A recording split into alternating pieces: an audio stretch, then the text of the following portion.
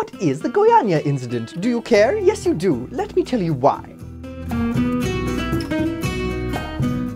The tragic Goiania incident represents one of the worst radioactive disasters in history. However, this is not a result of a power plant melting down or an earthquake destroying a facility, but rather a sad case of neglect and insufficient precautions.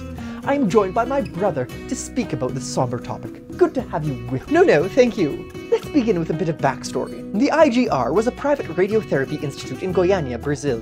It moved to a new premise in 1985 and left behind a caesium-137-based tele-therapy unit that had been purchased in 1977. The following year, police prevented the owners of IGR from removing any objects that were left behind due to a property dispute. Unfortunately, on September 13th, Roberto dos Santos Alves and Wagner Mota Pereira illegally entered the facility. The teletherapy unit looked valuable, so they stripped it and brought the pieces home in a wheelbarrow. It is important to note that the radioactive material was stored in a stainless steel canister lined with lead that could not be disassembled without highly specialized tools. However, after bringing it back into their home, the two thieves managed to puncture the lens on the casing and noticed a strange blue glow coming from within. Spoiler, that's bad. It is around this time that they began to exhibit a strange illness that was incorrectly diagnosed as food poisoning.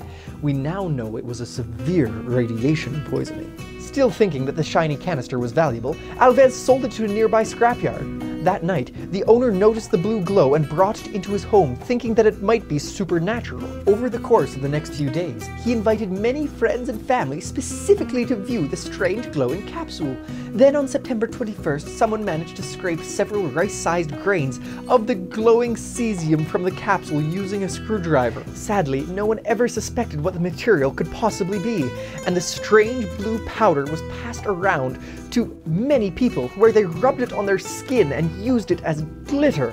The local health authorities were stumped as to why there were suddenly so many victims of a strange new disease.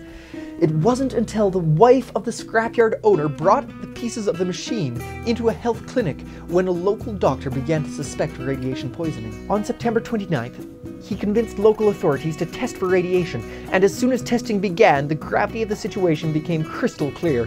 Local and national governments were all aware of the incident by the end of the day. All told, 4 fatalities were reported, 20 people required treatment, 250 were contaminated, and over 130,000 people had to be tested.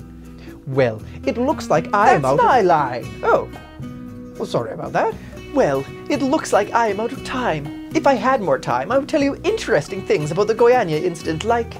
In world history, it is widely considered to be the 4th or 5th worst nuclear disaster ever.